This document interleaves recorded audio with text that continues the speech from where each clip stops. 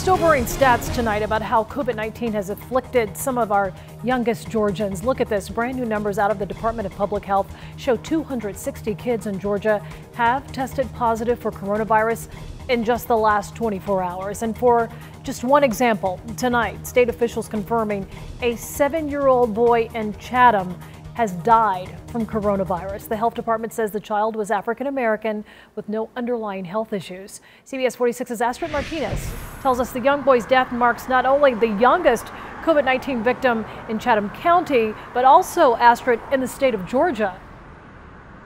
That's right, Sean, and this case really brings home the reality that this illness, it's not sparing the youngest members of our community. The tragic news is also alarming for Metro educators because they tell me they don't have access to constant tests and quick results like many professionals in other industries.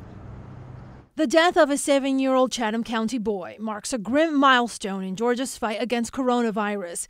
He's the youngest Georgian to die from COVID-19. Health officials tell us the child was a black male, had no underlying health issues, and showed no symptoms.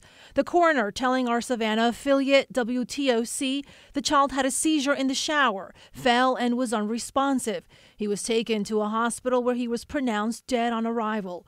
A test showed COVID-19 positivity. Doctors say seizures are common with coronavirus. President Trump has emphasized that children aren't as impacted by the virus as part of his push to reopen schools.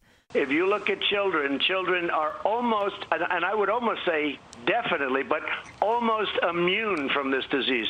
On Wednesday, Facebook deleted Mr. Trump's comments saying they violated its policy on coronavirus misinformation, lies that local educators say are harmful as they return to school. I think that is probably like the #1 concern for a lot of educators. Nori Castillo works with the Gwinnett County School District, Georgia's largest public school district. A week before school was about to begin, more than 250 employees there tested positive for the coronavirus.